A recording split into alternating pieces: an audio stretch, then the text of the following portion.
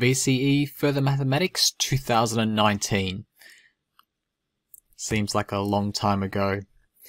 But in the Further Mathematics exams, you can see that red stripe there represents a question that students found really difficult at the end of the matrices section.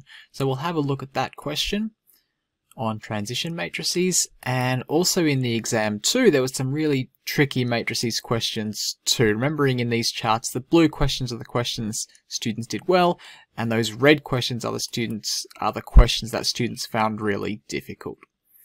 So let's have a look at a few of those hard questions. This was the last question on the matrices module in exam 1 2019. We have a transition diagram which talks about the number of aeroplanes travelling from Sydney to Melbourne or Melbourne to Sydney, etc. Now, it's a particularly hard question, and actually only 15% of students got this right. So there's 5 options. If you were randomly guessing, you would expect 20% to be getting that right. So you can pause the video and have a read of the question if you like. The key statement here is of the planes parked at Melbourne Airport on Tuesday, 12 had been parked at Sydney Airport on Monday, which was the night before. So how does those 12 planes come into the diagram? Well, that's from Sydney to Melbourne. So those 12 planes represent 0.48 of the planes at Sydney Airport. So that would actually let us solve for that variable s, and we can find that s is going to be 25 planes. So there's always 25 planes parked at Sydney Airport. So that's good. Now we need to find the number of planes at Melbourne Airport, which is always m.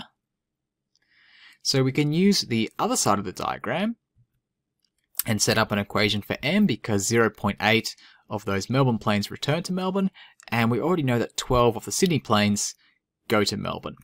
Now that's always going to be m, so that transition to the next night would also be equal to m. And we could either solve that straight on the CAS, or do a bit of rearranging by hand to find that m is equal to 60, and that would give us the total number of planes at the airport, which is 85. So as I said, only 15% of students got that question correct.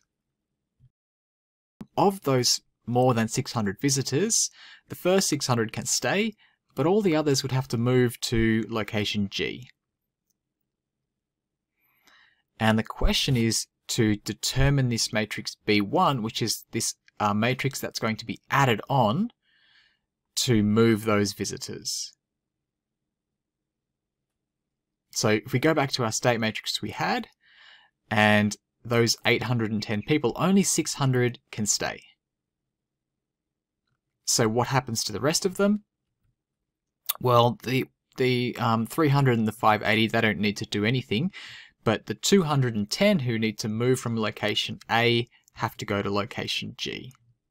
So this matrix B1 has to reflect that change. So it's going to be moving 200 from location A to location G. So there's not too much calculation involved, but there's quite a bit of interpretation and understanding of what this whole question is talking about.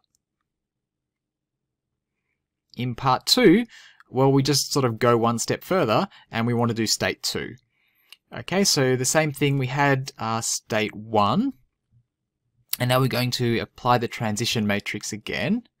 So we can just multiply that out on our CAS calculator, and then we need to consider what's going to happen to those people who are more than 600.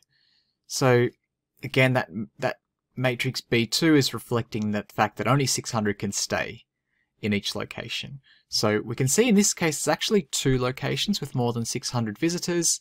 That's the, can't remember which one is which now, but the top one, the 786, and the bottom one, the 644. So we need to move all of those people to location G.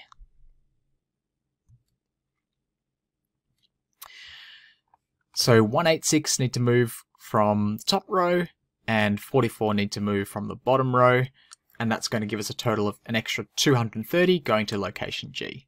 So that, then we can work out the state matrix R2 just by adding those two matrices.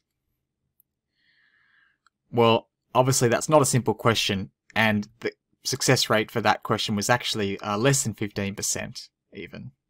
So don't stress too much if you're finding that difficult, but feel free to watch the video again. Again, it's really just understanding the question and then applying the transition matrix to reflect what's been described in the question.